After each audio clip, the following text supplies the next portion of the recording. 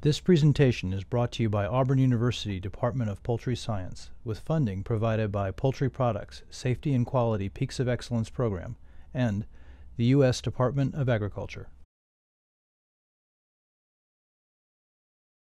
This presentation is brought to you by Auburn University Department of Poultry Science, with funding provided by Poultry Products, Safety and Quality Peaks of Excellence Program, and the U.S. Department of Agriculture.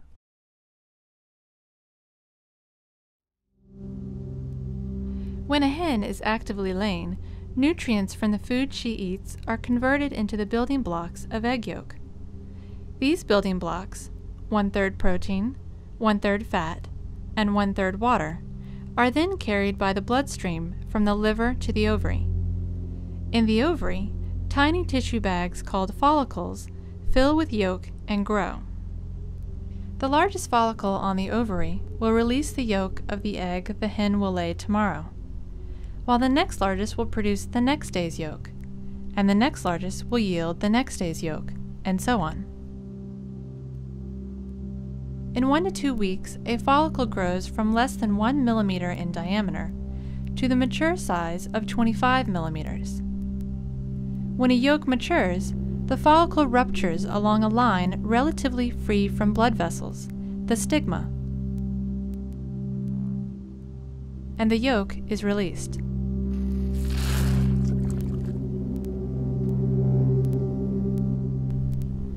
If any blood vessels cross the stigma, a drop of blood may spot the yolk as it is released from the follicle.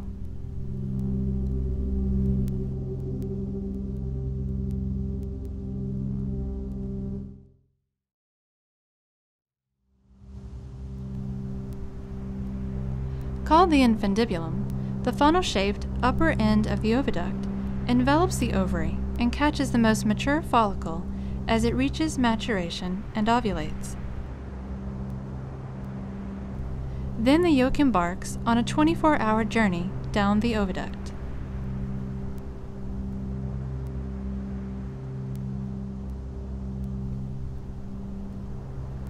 When the yolk emerges from the follicle and moves into the upper part of the infundibulum, it's the only time in its progress when it is not covered by a layer of albumin.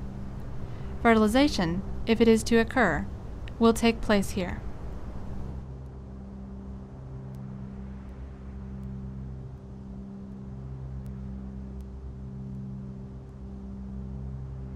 Some bacterial pathogens, such as Salmonella enteritidis, are able to colonize the reproductive tracts of infected hens. If these bacteria become associated with the developing egg as it passes along the tract, and before it is surrounded by a shell, they can cause disease in a human consumer of the contaminated yolk or albumin.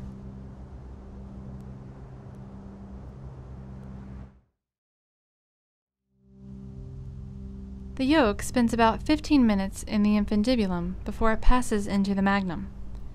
In the magnum, over a period of about 3 hours, it will be covered by a dense, shock-absorbing layer of albumin, or egg white. As the albumin forms around the yolk, spiral ridges which run the length of the magnum cause the yolk to spin like a bullet in a rifle barrel. This spinning twists the protein fibers in the albumin just in front of and just behind the yolk, and makes 2 pigtail-like structures called the chalaza. The chalaza keep the yolk suspended in the center of the albumin and ultimately prevent it from moving around inside the egg.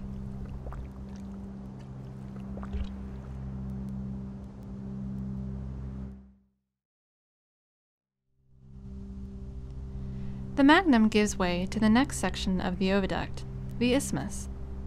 Here, the shell membranes are deposited. These thin layers of protein wrap loosely around the albumin covering the yolk.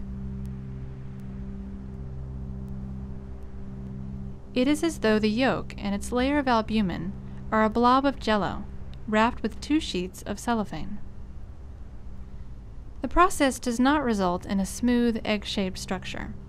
In fact, an egg leaving the isthmus probably looks more like a prune than a plum.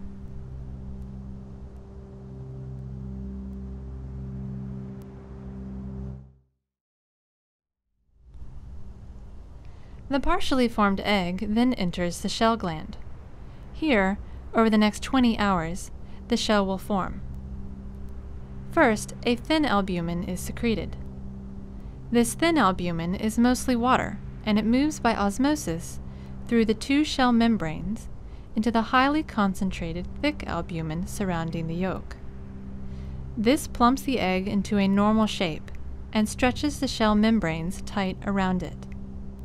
Next, a highly concentrated solution of calcium carbonate is secreted by the shell gland, and crystals of calcite form and grow on the outer shell membrane. As the crystals expand, they grow into one another to form a solid shell. Very tiny spaces left in between the crystals leave pores in the shell.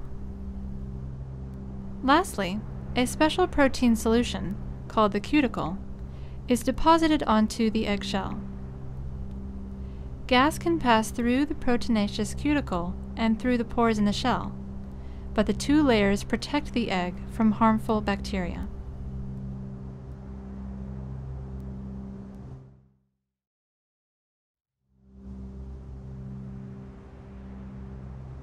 Finally, in a process called oviposition, the egg flips end over end.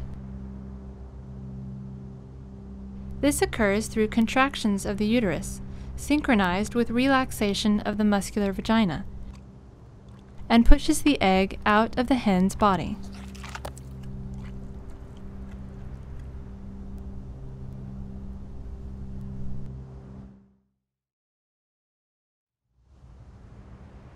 An important part of the egg does not form until after it is laid. When an egg is laid, it fills the shell. However, a hen's body temperature is 106 degrees Fahrenheit, and eggs are generally laid into environments that are 20 to 40 degrees cooler. As the egg cools, the inner portion contracts and forms an air cell between the two shell membranes. A chick would puncture and breathe through the air in this cell before hatching. The fully formed egg now begins another journey. If it has been fertilized, it will go to a hatchery. If not, it will go to one of two places: an egg processing and packaging plant for distribution to grocery stores, or to an egg breaking plant where, once processed, the egg will be included in one of countless food products such as mayonnaise, cake mixes, or salad dressing.